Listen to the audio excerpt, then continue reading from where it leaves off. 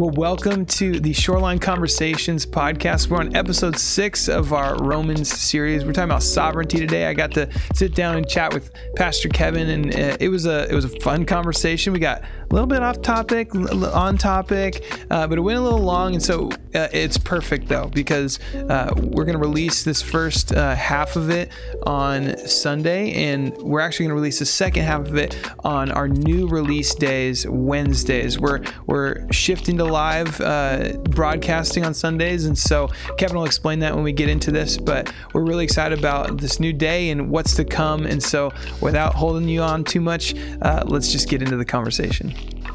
Well, welcome back to, I think this is week 6 of our podcast. And Kevin, I just wanted to start off with talking about the new trajectory that we're going as Shoreline and the new stuff that's happening this Sunday. So can you just kind of give us an overview of what's going on? Yeah, for all of our Shoreline folks, this will make sense and matter. For those that are maybe guests come from other places, you may want to skim ahead for a minute or two. But yeah, just would love to share with our Shoreline community, which is a large community of people, that our commitment has been to take every step forward that we can within the boundaries of what we have in our county, in our state, trying to honor those in governing authorities, but also every step we can take forward, we're going to take forward. So our next step forward is going to all live worship. Yeah. And what I mean by live is we'll be meeting live in our courtyard with people who can pre-register and show up there, or just show up. We always have some extra seats. And also they can be live in our parking lot in their cars, listening on their car radios.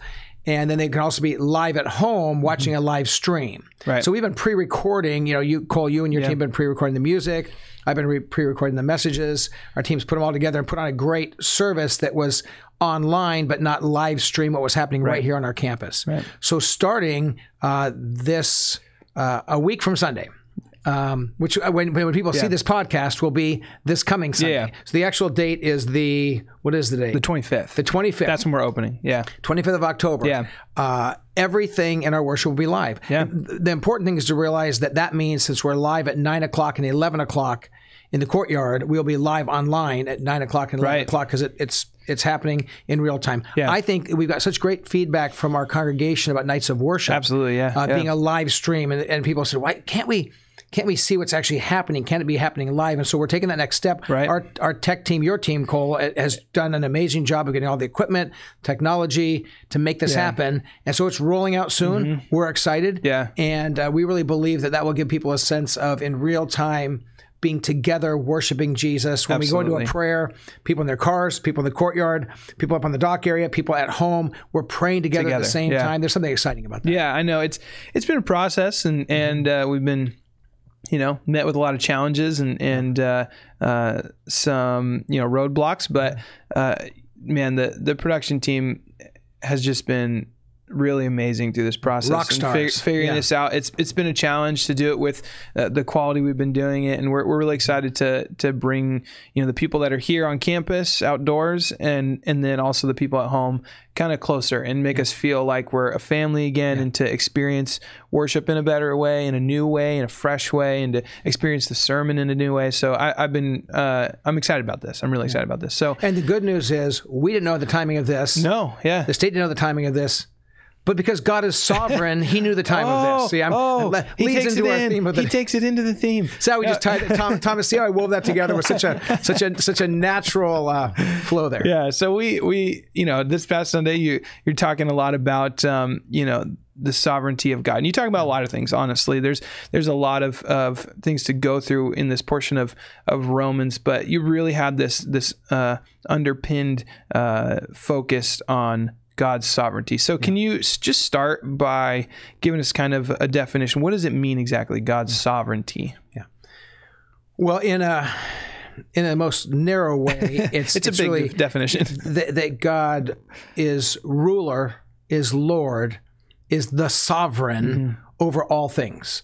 So God knows what's happening, which is part of God's omniscience. God is in His power, controls things. So a high view of sovereignty would say that you have an absolute sense that God is over all things, and God is on the throne. God is in control. In some schools of thinking, it would be that actually God then causes everything, and we'll get into the causal nature of if God knows something, must it happen? And there's a lot when you talk about sovereignty. It's really pulling together a lot of different things, and it influences the whole way we see the world. Right. And I remember in college, one of my philosophy professors, philosophy jokes are hilarious. They are. And so he was talking about different schools of theology, and people who are Reformed tend to have a very high view of God's sovereignty, and even to the point sometimes of saying that God is then causing all things to happen. Right. So he told the story. This Reformed pastor was walking down the stairs and tripped halfway down the stairs and boom, boom, boom, fell out of the bottom. And he got to the bottom. He just said, "I'm glad that's over with." Think about it. And so that would be a sense that everything's causal and you're just waiting for whatever God has planned to happen. And so for philosophers, that's hilarious. For normal people, it's like, huh? What? But anyways, So sovereignty is really about God's authority, God's power, God's plan, God's hand, God's knowledge of all things, his power over all things, his omniscience, omnipresence, omnipotence, all that God is. And yet within that, people define that differently. I would say that across the theological spectrum, almost every Christian you would ever meet would have a sense that God is sovereign. Right. He is the Lord. He is in charge. He's in control of the universe. But then you say, okay, but how does that play itself out? That's where you get different schools of thinking. Yeah, because, you're in your message, and then also, throughout Romans, and you see Paul talking about a lot of things. Like you've covered heritage and unity, grace, reaching the lost, this outreach, evangelistic aspect, as well as some of the stuff we've talked about before in the podcast, like sin and salvation. And so how does the concept of God's sovereignty then tie all of those things together? Yeah, and in the sermon, I kind of used the illustration of my granny, my dad's mom, who was really kind of the matriarch in the Harney family. Yeah, and she was sort of the glue that held our family together. When she passed away, as a matter of fact, the way our family gathered and the way things functioned were just different because she was. And a lot of families have that person, that matriarch or patriarch, who just plays that role of kind of holding things together. And so when I look at all of theology, and especially when you look at the book of Romans, and you begin in chapter 1 with the whole discussion of sin and this downward spiral of sin. You get to chapter 2, you look at God's righteousness and a call that we would be righteous, but not in our own righteousness, but in the righteousness of Christ. And you move through, faith and God's faith. You walk all the way through it in Romans, and what you realize is this concept of sovereignty sort of is this glue that holds it together, is this hub around which things move, because if God is truly sovereign over all, he has the power to deal with sin. If God is sovereign, that speaks to his power, his glory, his righteousness. God, so God's sovereignty really touches on everything. And so sort of in the middle of this series, we're in, we're kind of in the middle of this series, finishing up on orthodoxy, moving towards the topic of orthopraxy. But for sovereignty to kind of be in the center of it all, I think is appropriate, even in the setting of these 12 weeks of the series, because if God is not sovereign, if God is not the ruler of all, that impacts everything. Yeah. Because God is sovereign, that touches on everything we believe and all that we do. Yeah, absolutely. I was thinking a lot about that with kind of the evangelistic aspect of our faith, and how there's no need for that if he's not sovereign, if he's not the ruler of all. Why would you? Yeah. You use the kind of metaphor of this restaurant that I love, and I've been there, and you become evangelistic about it and how you tell your friends and stuff. But if it wasn't that good, like, why you wouldn't do that? And so it's interesting how his sovereignty and the reality of that kind of dictates the rest of these things and makes them important. It's an interesting thing to go down that hole with. And to jump in on something you said, in a sense, you say, well, if God isn't sovereign, then why would we reach out and share the good news of his love and his grace and his power? But also some people would say, if you take sovereignty to an extreme, some people say, then you would also not be moved to share the faith, because if they say, well, if God foreknows, therefore he predestines, therefore all things will happen, and we are not free agents, but we're simply acting on the script that God's already written, then why would I spend my time sharing Jesus with somebody else? Because God's already determined whether they believe it. And this is where your head can get a little bit, you can start to spin a little bit. No, definitely. But it's interesting. A low view of sovereignty can move us from sharing this good news of Jesus And a radical, extreme view of sovereignty could also keep people, and does in some cases, keep people from sharing the good news of Jesus. Yeah. And that's sad, because one of the greatest calls of the Word of God is to share this good news of God's love with the world. Yeah. And so when our theology actually gets in the way of accomplishing what Jesus called us to do, we better start questioning our theology and making sure it's aligning with the Scriptures. Right. I mean, because you mentioned that, God has this like sovereign plan to save all people. I think that was in your sermon. But you did also touch a little bit on this notion of like, that begs the question, if God is sovereign, then why aren't all people saved? And it's kind of what you're talking about there. Is that kind of your response to that? Yeah, well, so I wouldn't frame it and say God has a sovereign plan to save all people. What I would say is God in his sovereignty makes salvation available to all people. And so God's grace is big enough for all people. The death of Jesus on the cross, his cry when he said, Father, forgive them, for they don't know what they're doing. Into your hands I commit my spirit. When he said, when Jesus is on the cross, and he's saying, he's praying for us. His desire is that all would know him. And the Scriptures talk about God's desire is that all would come to a knowledge of salvation, that none would perish. That's the heart of God. God's plan is to make a way for all people who will receive his grace and surrender to him to become part of his family. Right. Now, here's where the division comes, is some people say, well, no, God's plan, some will say, and we were talking about this before we started the podcast, there's such gradations and variations of thinking about this and extremes of things, and it's tricky to kind of figure, but we have to grapple with this, I believe you have to grapple with the whole of Scripture. Yeah. If you take a couple verses in the Bible out of context, you can come up with an argument that says God plans the salvation and even in some cases the damnation of all people before time, and we are not free agents. We have no choice in that, and it is already predetermined. If I believe that was true, I wouldn't be an evangelist. I'm a pastor and an evangelist. I lead an organization called Organic Outreach International, where we train leaders all over the world to help their congregational members share their faith. I wouldn't waste 5 minutes on that if I believed everything was predetermined. And some people say, well, you should still do it anyways because it's the right thing to do, or because God wants you to, even though what you're doing is going to make no difference. It's the right thing to do. You tell any kid that, and you tell any adult who are really, adults are just big kids, listen, what you're going to do is going to make no difference at all, zero. But you're supposed to do it. Go for it. The motivation, let's call it, is reasonably low. Reasonably, So I'm just doing it because I'm supposed to. And I've interacted with people across the whole continuum. And so there are people who have a very distinct view of God's sovereignty as being predetermining, predestining, deciding in advance, and even in a two-way predestination, which would be a predestination to salvation and to damnation. I personally don't see that in the Bible. But again, if you take a couple verses, you can build that case. You can get there, And then you have other people that push the other way and just say, basically, it's 100% up to us, and God's hand is not in it at all. It's just about our decision. And I think the Bible teaches that God is actively involved. God is sovereign. He is wooing. He is drawing. He's made a way. He desires that all would come to a knowledge of salvation. But at the end of the day, if we don't receive this gift of grace, so God offers the gift. I mean, it literally says, this is for you. My son died. He paid the price, the substitutionary atonement. He literally died in your place for your sins. If you'll receive this gift, his righteousness becomes yours, and you become a child of God.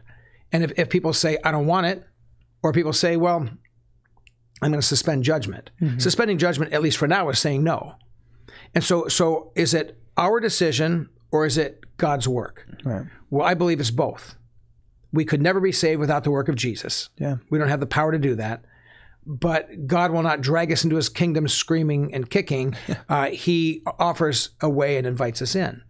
And so I think we walk that theological tension between God's sovereignty and work and will and our human free agency and choice, in the same way that most Christians would say, I would say all biblical Christians would say that Jesus Christ was fully man and fully God. Even though our minds don't fully get that. I mean, you can say, okay, the cup's completely full of divinity and the cup's completely full of humanity. Put it together, it overflows, and yet it all fits together, it coalesces, and Jesus was fully God and fully man. Orthodox Christians believe that. We say, I don't totally understand it, but the Scripture teaches his divinity and his humanity. We would say, Orthodox Christians would say, I believe that God is one being in three persons, Father, Son, and Holy Spirit. In the same way, I think biblical Christians should grapple with the idea that God is sovereign, and he moves and he calls and he woos us to himself, and he offers salvation to all, and he desires that all will be saved. But God is also a God who has said, in my sovereignty, I give you free agency. I give you a choice. And so I call you to myself, I woo you to myself, I offer my grace, but ultimately you get to choose. But again, then somebody will say, and I could go on and on. I'll let you jump in with your next question. But we can look and say, okay, so if God knows in advance, which I believe he does, I believe that God knows all things. So if God knows in advance what's going to happen, can it not happen? And then you say, okay, well, then if he knows in advance and it can't not happen, it must happen, then it's predestined and you have no free agency. So can it be that God foreknows what we will choose freely? And this is why we're having a podcast, because Cole, we are going to figure this out. We're going to do it. We're going to nail it down. We're going to put a bow on it. That's our commitment to the viewers and the listeners. So what you're talking about, to be clear, you're talking about Calvinism and Arminianism. And I always mispronounce Arminianism. Is that right? It depends what you're trying to say. So the question is, are you talking about a group of people somewhere in the world, or are you talking about theological disposition? The theological disposition. Okay. Arminianism. Just say it 3 times fast. That's bad. That's what, these two camps, these two categories. And I know that in each one, there's that, we were saying, there's this like gradation of like different levels. Broad spectrum. Very broad in both aspects. So, there's something about that, though, that when in your sermon you were saying, people try to get you to say like what you are or to commit to something, and I love your response for a lot of reasons, but one that sticks out to me, your response is, I'm a biblical Christian, and ask me a specific question, and then we can talk about that. Because the thing that stands out to me about that is that's what people are looking for. They're looking for you to make a stand on something that's so broad, has so many aspects to it, and then they put you into a hole, and that's who you are with one word. With one word, and it's just useless. And you see that like rampant disease today. It's terrible. And so that's why I love your response, because you can say like, I'm pursuing the biblical response to this. I'm grappling with it. It's a hard thing to and I would commend and would commend this response to anybody listening. As you're listening, I commend this to you. I'm talking to you, but I can say I know that there's people listening. No, this is really helpful. And those that are watching, I'm looking at the camera. If you're just listening, you have no idea what I'm doing right now. But I commend it to people because I think it leads to peace. It leads to conversation. It can lead to a more intelligent interaction between human beings. We become so polarized in so many ways. And people are just about labeling. They're about if you can tweet it and label it and say it in 15 to 30 seconds, it's probably not worth much. We've got to get more intentional about conversing and talking. So I had a first-year college student I knew who went away to college and went away to a Bible school. And they studied Reformed theology and Arminian theology, and they came back, and the first time I interacted with them after being gone for their first semester of college, and they said, "Are you Reformed or Arminian?" And I think they said it because this is someone who had heard me preach and teach and realized that I will sometimes preach these things that sometimes sound Reformed and sometimes sound Arminian. There's a reason, people who are Reformed and people who are Arminian theologically get their ideas from the Bible. Well, I work from just one book as a pastor. I only got one book. I got lots of books in my library, but when I teach, there's really one book that it's based on, and that's the Bible. So if you preach from the Bible effectively, you're going to cross those theological spectrums, right? And so I said to this person, they said, "Are you Reformed or Arminian?" I said, I'm a biblical Christian. Ask me a specific question, I'll give you a thoughtful answer. We can have a conversation. Yeah. They said, no, just are you Reformed or Arminian? And I said, not going to answer the question. And they got a little bit miffed, and that's the theological term, miffed. Yeah. But they were a little bit irritated at me, and they said, well, my professor said that people who won't answer that question are hiding. Yeah. And I said, well, your professor's not as smart as he or she thinks they are, because they were forcing young students. Yeah. To create this dichotomy and to fall into this trap of one word.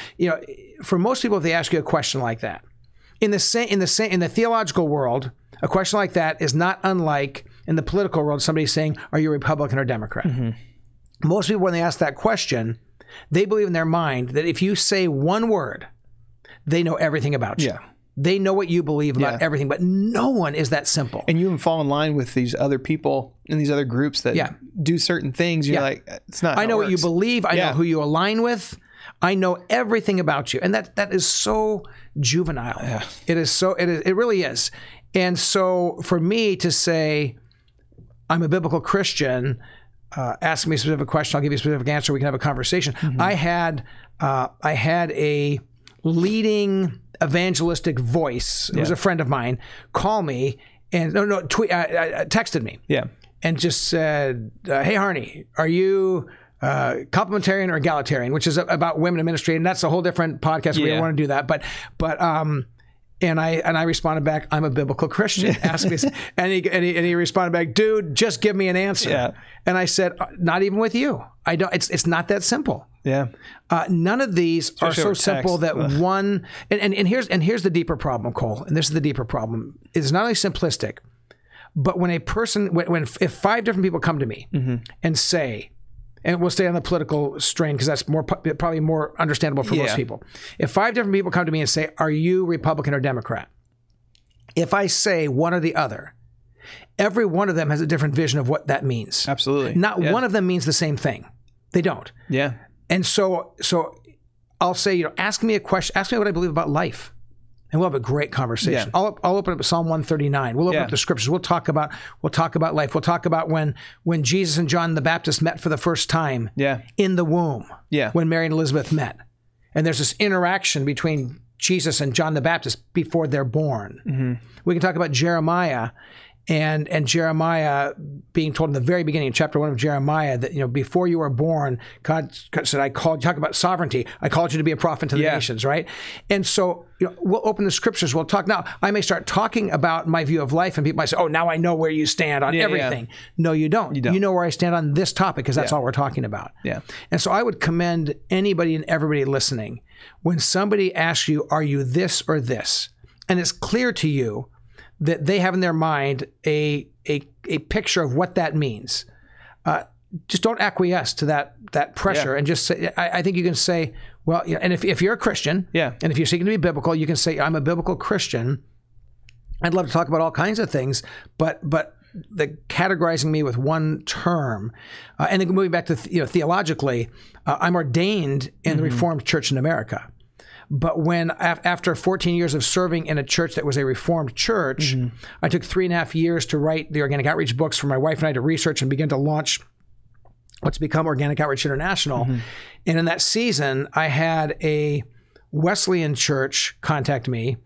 Their worship center seats like 4,500 people. I remember one time I preached there for 3.5 years. They called me to be a preaching pastor, and I said yes. And I preached at this Wesleyan church, which is Arminian in theology, for 3.5 years. At the same time, the largest Reformed church in the country asked me to be their teaching pastor in the Chicago area. And I was driving out there every month preaching. So I was actually preaching in a church that's fundamental theology was Reformed, another one that's fundamental theology was Arminian, for 3.5 years. And I never once had anyone, pastor, elder, or church member, come up to me and say, "What you preached was out of line with what we believe." Yeah. Now, that's not because I'm mushy. Anybody who knows me knows I'm very precise and clear in my theology, but I preach the Bible. Yeah. And there's a reason that large groups of people stand in those two different places, because the Bible actually addresses both sides of these. Yeah. And I think the wisest Christian is one who grapples with both, which is why saying I'm this or that isn't the wisest approach. I think the wisest approach is to say, let's talk about it item by item. Well, that takes time, and we have to think and have a conversation. It's called being human beings. Let's stop, tweeting a 25-word response to something that volume has been written about, and let's have conversations. Now I'm getting fired up here, Cole. So I'm going to settle down as you move back to your prepared text and ask me another question. It's so helpful. It really is so helpful for people to realize and to know and understand that it's, number one, it's something that you kind of gave permission, not that we needed it from you, but like, it helps people accept the fact that they can just say, I can't answer that for you. I'm not going to give you that.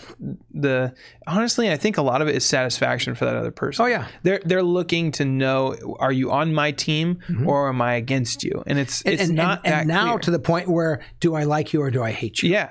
It's terrible. It used to be kind of, do we align in our thinking, and then are we on the same team? And now it's, are you a human being? Yeah, and because some people say if you say the wrong word, you're disqualified from the human family. I mean, it's gotten so vicious. No, I know. And to me, people that can be that satisfied that simply with a one-word answer are not people whose intellect I feel compelled to respect or to honor. Because if they really feel like they can decide they don't like you, that there's something wrong with you because you say one word, they know what it means, and now you're not only not on my team, but you're not really even fully human. I mean, think about how severe it's gotten. No, it's heartbreaking. It is. It's as Christians, we have to, do whatever we can to lead the way in being filled with grace, being patient. Good grief, do we need patience?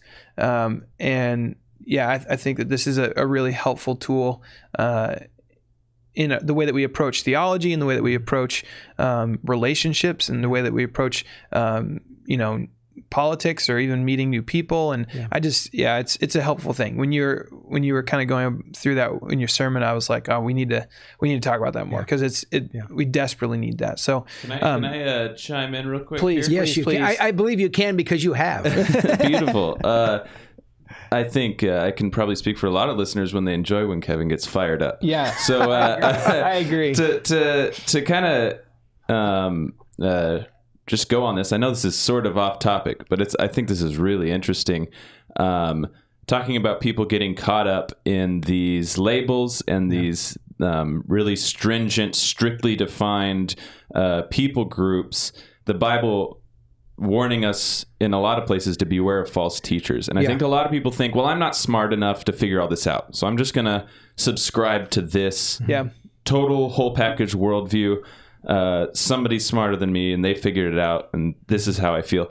How do we as Christians approach that carefully and cautiously, that we're not only falling into those things ourselves, but we're not projecting that onto other people? How do we, in my mind, the question is, how do we beware of false teachers, which it seems is sort of the case here? Well, the first thing I would say is read the small text. Right. We live in a world now where you get something that pops up on your screen and it says, do you agree with this? And it's this little box, and if you scroll, it scrolls down for like 50, 60 swipes or whatever, and you just go to the bottom, you just go agree, right? We don't read the small text anymore. A lot of times we don't read the big text. And so I think that part of it is sort of reclaiming, I don't call it a lost art, but in some circles, in some places it is, of slowing down, of listening, of realizing the humanity of other people. That this idea right now, we live in this is a whole other term, the idea of a cancel culture, where somebody says something or does something, or someone they know says or does something, or they link something to somebody that this group doesn't like, and all of a sudden you are now one of them. You are the enemy. You are not a human being. You are whatever terminology they would use, and sometimes it's not even terminology. It's just like, click, I'm shutting you out. People do that with family members, with friends, and so. To Thomas's question, as followers of Jesus, I think we read the text of the Bible, and we realize that in the Gospels, in Matthew, Mark, Luke, and John, you walk alongside of and watch this man named Jesus, who was God, who was with us, who interacted with every possible people group with the same profound grace and kindness. The only time he got consistently kind of severe was actually with the religious leaders. Yeah. The people who thought they had all the answers and were kind of boxing other people out. But you read John 3 and 4, and you see Jesus interacting in John 3 with a guy named Nicodemus, educated on the Supreme Court of his day, the Sanhedrin. Nicodemus is wealthy, powerful, influential, and Jesus treated him with grace and kindness, but also really challenged him. You turn the page to John chapter 4, and Jesus is interacting with a woman at the well. She's been married, it didn't work out, married, it didn't work out, married, it didn't go out, goes on and on. Now she's living with a guy who she's not married to. In the ancient world, that was just a thing that would make you push you to the periphery of the cultural kind of scene. And so this woman was an outcast. She came to this well in the middle of the day because she didn't want to go in the morning and the evening when the women came, because she was an outcast. And Jesus treated her with such grace and such kindness. He disagreed with her on a number of things, but they talked about it. They had a conversation. They talked about, she said, well, where's the right place to worship? We Samaritans worship here on Mount Gerizim. You guys worship in Jerusalem on Mount Zion. What's the right mountain? And Jesus says, the day is coming, has already come, where true worshipers won't worship. It's not about the place, but will worship in spirit and in truth. But the depth of theology Jesus goes into with this broken, hurting woman. Now, in those days, a man would not normally talk with a woman in public. But a Samaritan woman. But a Jewish rabbi talking to a Samaritan woman, totally unheard of. And here Jesus just engages. And this is why I like to say to people, I'm not going to give you a title. Ask me questions. Let's have a conversation. Because when I walk with Jesus through the Gospels, he asked questions. He asked more questions than he gave answers. He loved asking questions. He loved listening to people.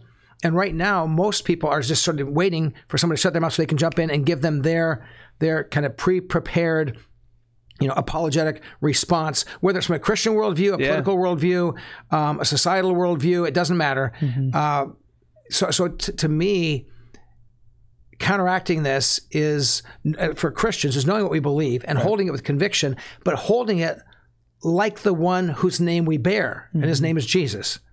And Jesus did not prejudge people. Jesus did not box people out. In another account, when a woman is brought before Jesus who's been caught, it says in the text, in the act of adultery. So that's a very specific terminology. Obviously, if she was caught in the act of adultery, she's not alone. You don't get caught in the act of adultery alone. She was with a man. The man wasn't there. He wasn't brought before Jesus. She was. So he extended incredible grace, but he also spoke the truth.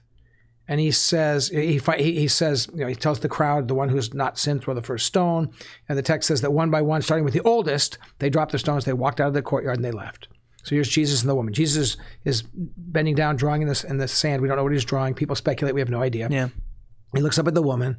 I get the sense that he's still kind of kneeling down, looking up at her. Instead of looking down on her as an authority, he looks up at her with kindness. And he says, where are they, woman? Where are those who condemn you, who persecute you? And she basically says, they're gone. They're not here. He says, there's no one here to condemn me. And so Jesus says, neither do I condemn you. Go and leave your life of sin. Grace, truth. We've moved towards sort of a graceless, dogmatic truth in some cases, or a truthless, dogmatic grace that just says everything goes. And that is a whole nother podcast. But I mean, these are the kind of things. So I feel like for Christians, and Cole, you sort of touched on this earlier, we have a moment in time right now where if we could be the ones who would listen to people, hear them, not necessarily agree with everything they say, and Jesus clearly disagreed with things but still loved people and treated them with grace. I think our actions of grace could show the presence of the author of grace, who is Jesus. And I think it's a great opportunity for Christians to show that we aren't not going to react like much of the world is reacting. Unfortunately, many Christians are battling each other with the same kind of tones and hostility. And because I didn't grow up in the church, I think is part of the reason. I didn't grow up in the church. When I became a Christian, I thought, hey, this is great. All these Christians, they just love each other and they just work together. We're a team. And then you even get divisions there. So, Thomas, how close did that approximate getting to what you were thinking about? Was that helpful? I like it. Good. As you're in charge of all the knobs and buttons, I got to keep you happy. And thank you for jumping in, Thomas. So that's the end of the first half of this conversation. We'll be releasing the next one this Wednesday, so be sure to tune in. Thank you for listening.